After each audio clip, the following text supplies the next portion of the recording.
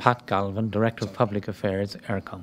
Well, my first message to the organiser of the event is that it's a terrific entrepreneurial event, and it was terrific to see so many young people, particularly, who are drivers of the digital economy in Ireland.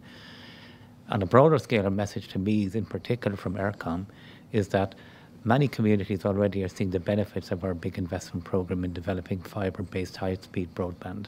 We're about halfway through the programme in Meath, and by the middle of 2015, we hope to have over 60,000 premises in Meath served by high-speed broadband, giving speeds of up to 70 to 100 megabits. And also we've announced recently 66 towns where we intend to bring fibre directly to the home,